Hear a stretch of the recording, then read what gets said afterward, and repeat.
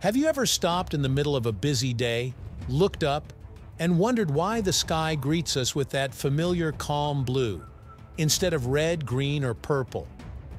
It's one of the most ordinary sights in our lives, yet it hides a story involving light traveling at nearly 300,000 kilometers per second, invisible waves bouncing off tiny particles, and a cosmic coincidence that just happens to make Earth look the way it does.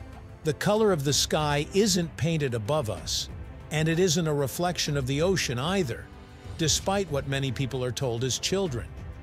The real reason is far more fascinating, sitting at the crossroads of physics, astronomy, and the delicate structure of our atmosphere. Once you understand it, you'll never look at a clear blue sky the same way again. Let's explore, right here, on History of Simple Things.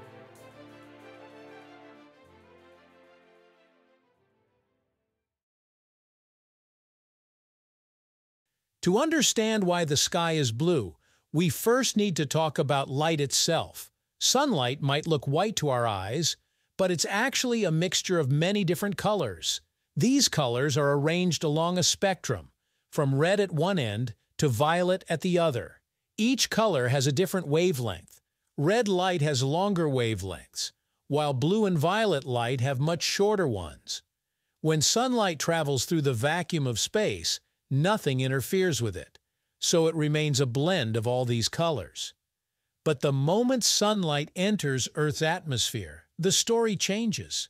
The atmosphere is filled with tiny molecules, mostly nitrogen and oxygen, that are much smaller than the wavelengths of visible light.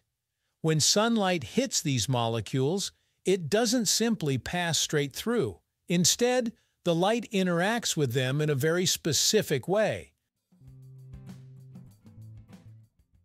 This interaction is known as Rayleigh scattering, named after the British scientist Lord Rayleigh, who first described it in the 19th century. Rayleigh scattering occurs when light collides with particles much smaller than its wavelength. Shorter wavelengths, like blue and violet, scatter much more efficiently than longer wavelengths, like red and orange. In fact, blue light scatters about 10 times more than red light. As sunlight enters the atmosphere, blue light is scattered in all directions, spreading across the sky. This scattered blue light reaches our eyes from every angle, making the entire sky appear blue rather than just the area directly around the sun. You might be wondering why the sky isn't violet instead, since violet light has an even shorter wavelength and scatters even more than blue. The answer lies partly in biology and partly in astronomy. First, the sun emits slightly less violet light than blue light to begin with. Second, Earth's atmosphere absorbs some of the violet light before it can scatter widely. But most importantly, our eyes are far more sensitive to blue light than to violet light. Human vision evolved to detect certain wavelengths more efficiently than others, and violet falls near the edge of what we can see. The combination of these factors means that blue dominates our perception of the sky.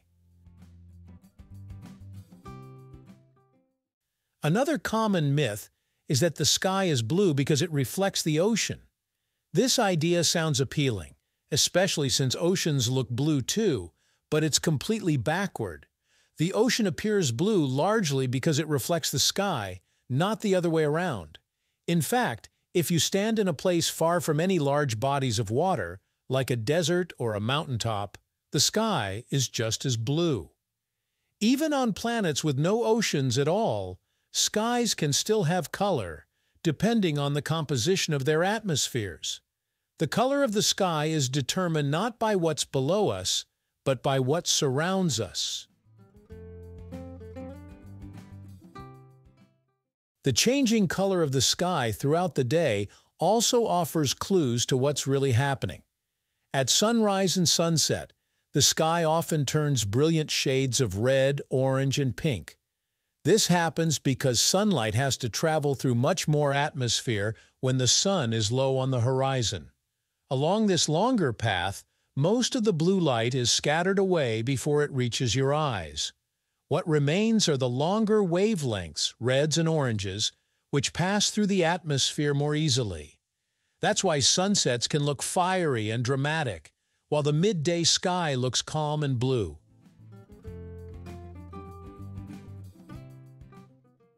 Clouds, pollution, and weather can also affect the color of the sky.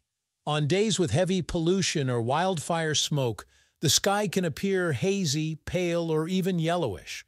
Larger particles in the air scatter light differently, a process known as me-scattering. Unlike Rayleigh scattering, which favors shorter wavelengths, me-scattering affects many wavelengths more evenly. This can wash out the blue and give the sky a dull or milky appearance. It's a visible reminder that the color of the sky is closely tied to the cleanliness and composition of the air we breathe.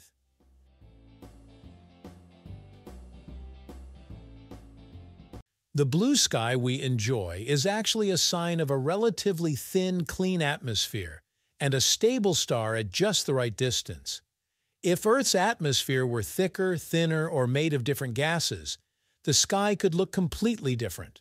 On Mars, for example, the sky often appears pinkish or reddish due to fine dust particles in the atmosphere scattering light in their own unique way. On other planets, skies can be yellow, orange, or even black. Blue skies are not guaranteed in the universe. They're a special result of Earth's particular conditions. So the next time you find yourself gazing upward, remember that you're not just seeing empty space painted blue. You're witnessing sunlight being scattered by trillions of tiny molecules, a delicate dance between energy and matter that has been happening for billions of years. The sky's color is a quiet demonstration of physics at work, happening constantly above our heads without us even noticing. It's a reminder that even the most familiar parts of our world are shaped by invisible forces, patiently waiting for us to ask a simple question, like why the sky is blue. Thank you for watching. If you have suggestions for our next video, feel free to share them in the comments below. We'll be sure to give you an acknowledgement for your contribution. If you enjoyed this video, please check out our other bingeable channels. Thank you for joining us on this journey through the history of simple things. Don't forget to like, subscribe, and stay tuned for more stories woven through the smallest details.